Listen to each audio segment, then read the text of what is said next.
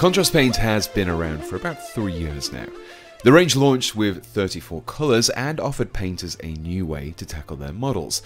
Novice and speed painters were given a way to quickly and easily add colour to their grey horde, and more experienced painters were given new tools. Over the 3 years since their release, I've used them as intended, as glazes, through my airbrush, mixed into other paints, and used to create the effects. The versatility of this range is now being expanded with 25 brand new contrast paints, alongside 2 technical paints that are moving into the contrast range. I've been fortunate enough to receive some early review copies of these paints from Games Workshop, and in this video I'll be doing a full range breakdown. I'll be showing you each and every paint, discussing the finish and suggesting some uses for them. I'll also be comparing the paints to some of the existing ranges as well, just to highlight a few of the changes present in these new paints. Now, I first got my hands on these paints a few weeks ago at a top secret event, which saw myself and a few other content creators try these out for the first time. Here I tackled a few models which I'll be showing you in greater detail later on, but first let's apply some paint. In addition to the new contrast paints, Games Workshop have also reformulated their White Scar primer. Many white primers create a gritty, textured effect that isn't quite as useful for applying washes and contrast paints. So White Scar has been designed to leave a smooth surface, ready for your contrast paints to be applied. Now, I'm not a huge fan of white spray primers for this very reason, so I tend to avoid them. But this White Scar did leave a nice smooth surface behind, which would make applying the contrast paint to them much easier. For each of these paints, I'll be applying them to one of these White Scar Prime bases, which should give you the best idea of the paint's colour. I'm also applying them as intended. This is as one thick coat. We're starting off with some Garaghak's Sewer. Not only is that an interesting name, but it also gives you an idea of the kind of brown we're working with here. The paint is a dark brown. It's similar in tone to Wyldwood, but it's a little lighter. It also doesn't have the reddish hue that Citadel Brown has. As such, this makes it perfect if you're looking to tackle wood and leather, but don't want it to be too dark. Sitting in a nice middle ground between the lighter snakebite leather and the darker Wyldwood. In addition to this, it would also be good for creating streaks of grime like those you'd find on the armour of Nurgle models. While Garaghak's Sewer works in the same way as the existing range of contrast paints, in the sense that it pulls from the edges and pulls into recesses to create some rough shading and highlights, Black Legion, among a few of the other new paints, is much more opaque and consistent in its coverage. You can see that as I apply it, it appears more like a watered down, strong black paint than the Black Templar contrast that we already have.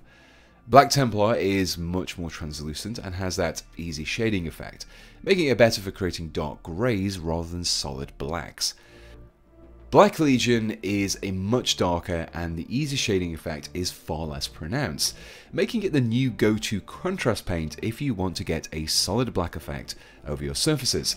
This makes it particularly useful for adding targeted shading into deep recesses, or more simply, over those joints in power armor. Ratling Grime is another brown in this new range. Where Garaghak's Sewer is quite rich in tone, this paint is much cooler and a little more washed out.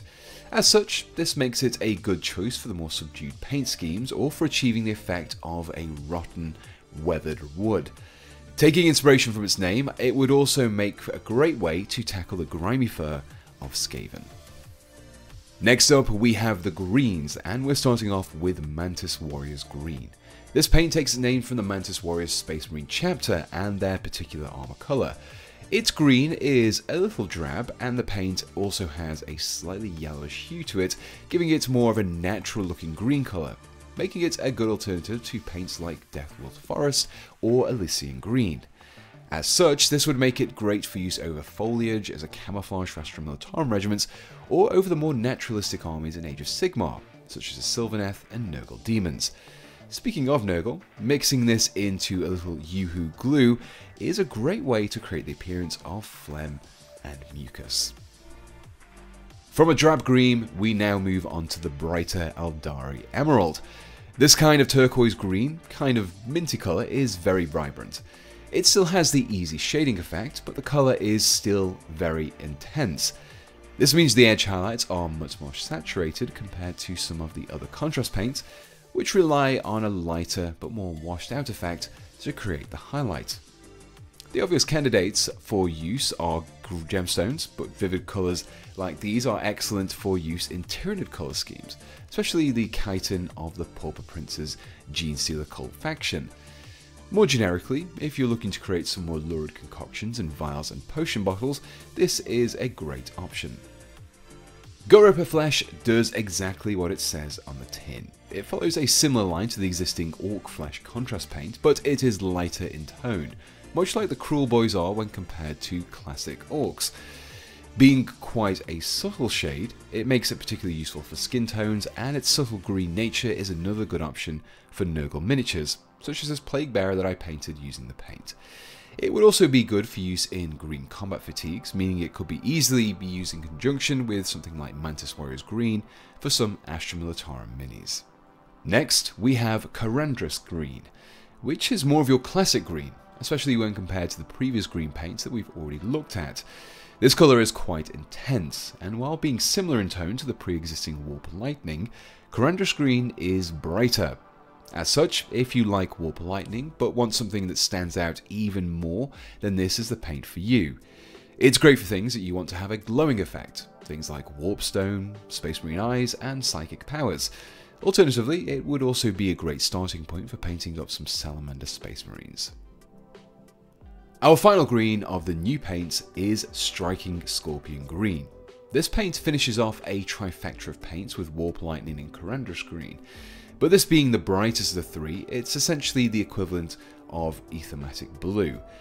Naturally, this apple green can be used to recreate the armour of the Striking Scorpions, but it will also be great for glowing energy sources, the most obvious of these being plasma vents. The yellows are the next paints to look at, with Ironjawz Yellow being the first. Ironjawz is a dirtier mustard yellow. It has a slight hint of brown to it, which makes it particularly ideal when you're looking for a more grimy, weathered yellow. Its easy shading functionality is also a little stronger than the other two yellows, making it a good one coat to go for yellow areas. So if you want to quickly paint up some weathered Imperial Fist, or you're tackling some particularly detailed areas, then this is a good yellow to choose. The next yellow we have is Bad Moon Yellow. This creates an incredibly bright lemon yellow. Like with the earlier Black Legion, its shading isn't quite as prominent, leaving you with a flatter colour, making it ideal if you want to build up your own shading and highlights. When compared to the existing Iyanden Yellow, you can see just how much more orange Iyanden is, the Bad Moon being more of a pure yellow. Imperial Fist is the final yellow we have in the new range, and is similar to Bad Moon Yellow in the sense that the result is more flat, but it has a degree more orange in its mix. It's not quite as dark as Iyanden Yellow though. In fact, if you were a fan of the old Lamenter's Yellow glaze, with a little Lamia medium mixed in, this Imperial Fist could make for a good alternative. This brings us nicely to the blue tones, with the first being Kroxigor Scales. In terms of finish and intensity, it is very similar to that of Aeldari Emerald, albeit being more blue than green. It's basically the minty blue to Aeldari's Emerald, minty green. It's also not far off Terradon Turquoise, but its colour is a little more intense and a little brighter. As its name hints at, this paint is perfect for the detailed, heavy surfaces of Lizardmen models, but it's also perfect if you're looking to tackle the cloth of your Ossiarch Bone Reapers. Briar Queen Chill is a ghostly grey blue. It's one of the more translucent paints from the range, which means that it benefits from that white base coat underneath.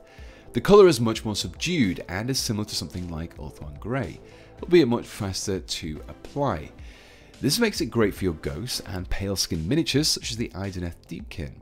Mixing in a little contrast medium would also create a lighter mix that would be great for adding some subtle shading to white cloth.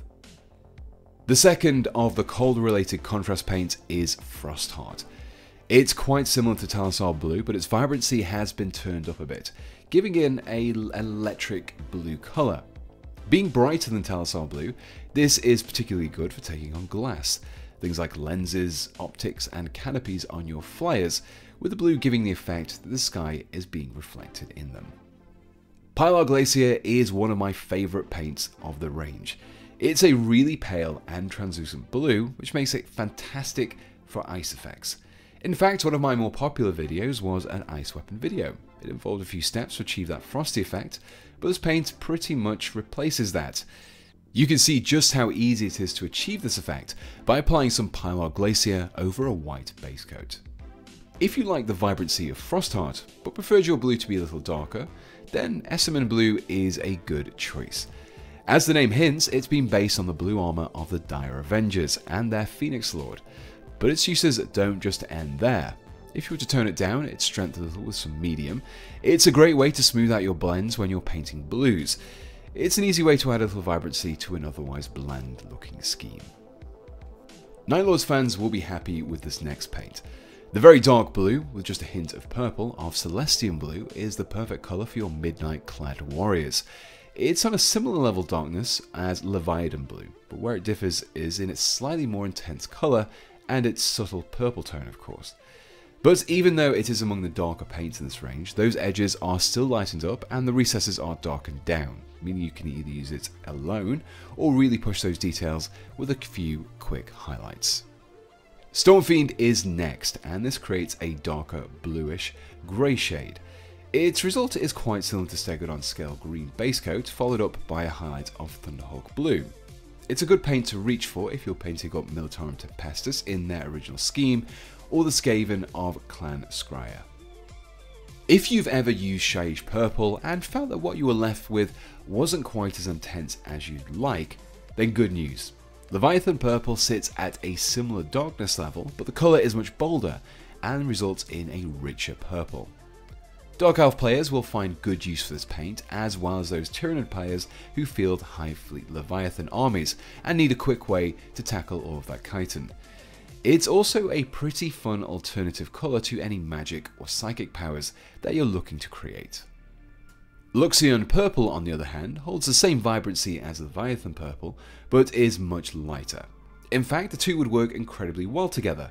You could start off with an all-over layer of Luxion Purple before targeting the darker Leviathan Purple into the recessed and shaded areas. Good uses for these paints are the Forces of Slaanesh and the Genestealer Cult Forces. If you're a fan of that rich wine red that is featured on the Hedonites of Slaanesh and the weapons of the Dark Reapers, then Sigvald Burgundy is the paint for you. This contrast paint continues the theme of the richer tones that this new range of the paints has demonstrated. Compared to the existing Volupus Pink, it's similar in tone, but it lacks the boldness of Sigvald Burgundy. As a trade-off, the highlights aren't quite as prominent, so to get the most out of this, I'd recommend applying your own highlights. Continuing with the Slaanesh theme, Dreadful Visage is a very pale, very translucent greyish purple. This means that your undercoat will show through quite a bit, albeit with a subtle purple tone. Naturally, this makes it the perfect for the skin tones of your Slaanesh demons, but would also be great for that slightly necrotic flesh of zombies and ghouls. The final three of the new contrast paints are the most vibrant of the range. First, we have Doomfire Magenta. The pigmentation is extremely rich, which creates a bright reddish pink. The result is much more flat though. It doesn't quite have the same degree of shading and highlighting that some of the other contrast paints have, a feature that is common to these last three paints. While this paint isn't geared up as much towards the one thick coat and you're done approach, it's an incredibly quick way of getting down a bright paint that you can build upon with highlights and washes. For example, I made good use of this paint over the innards of this Plague Bearer. Baal Red is the brighter, yet much more consistent version of Blood Angels Red. It's a quicker way of getting the result of Mephiston Red over a white base coat without having to apply a couple of thin down layers. Blood Angels Red is much better if you want a more translucent effect, if you're applying glazes over a skin for example, but if you want to get a solid, bright red that you can build upon with edge highlights, then Baal Red is the better choice. Gryph-hound Orange has always been among my favourites of the contrast paints. When I've been looking to create rust effects, it's always been one of my go-to choices. But Gryph-hound sits a little more on the darker brown side of orange. Magmadroth Flame, on the other hand, is much more your typical orange. It's bright, fiery, and is just as good for creating flames as it is for resurrecting some Firehawk Space Marines. Which brings me to the final two contrast paints in this new range, Hexray Flame and Nighthaunt Glue, which probably sound familiar because they're being moved from being technical paints and into the contrast range. For Hexwraith Flame, the effect between the new and old seems fairly similar. The contrast version is maybe a little paler, but the difference is very subtle and could simply have been down to the application. Nighthaunt Gloom seems to have a little more difference though. The contrast version is very similar, but it is more of a bluish grey rather than the greyish blue of the technical version. So while the result is pretty similar, I wouldn't recommend switching to the contrast version of Nighthaunt Gloom halfway through a project. And with that, we're finished looking at all of the new contrast paints. So let's take a quick look at some models that I painted with them. Here we have a Gutrippa that I painted during the Contrast Paint preview event. I began with a white scar base coat and used Bile Red over the skin, Black Legion over the fabric, Ironjawz Yellow for the shield, and Garaghak Sewer for the wood and the wrappings. As you can see, the red and black paints created a really strong base layer, whilst still being faster to apply than Mephiston Red or Abaddon Black. I could then build upon these base coats by adding a few highlights. These were created by mixing together the contrast paint I used for the base coat into some Ashanti Bone. Another model that I tackled with the new contrast paint was this Space Marine. I began with a prime of Wraithbone and applied a layer of Imperial Fist to start off the yellow. From here, I thinned out some Doomfire Magenta with some contrast medium and carefully targeted this into some of the recesses and more shaded areas. I also made use of Black Legion to tackle those armor joints. And so, with that, we have taken a look at all of the new contrast paints, compared them to a few of the old ones, and did a few quick tests of some models. Hopefully this has given you a bit more of an insight into the range so you can see which paints you'd like to add to your own collections. If you'd like to see some more detailed guides using these paints, do let me know in the comments below. I'll include some chapter points to each of the paints using this guide in the description, along with some affiliate links too, if you'd like to help out the channel. So before I go, let me say a huge thank you to those who make these videos possible, my wonderful patrons. Currently, my top supporters on Patreon are Jonathan Hart, Ryan Little, Tim, Berserker, Daniel Dowling, Jake, Jesse Smith, Casper Limborg, Morgan, Mr. Grimm, and Swedsman. So a big thank you to you guys, and if you also support me on Patreon through channel membership, or you just use my affiliates links, then it is the kind-hearted people such as yourselves that allow me to fund the tools and paints required to create all of these videos for you. And so until next time, thanks for watching, and goodbye.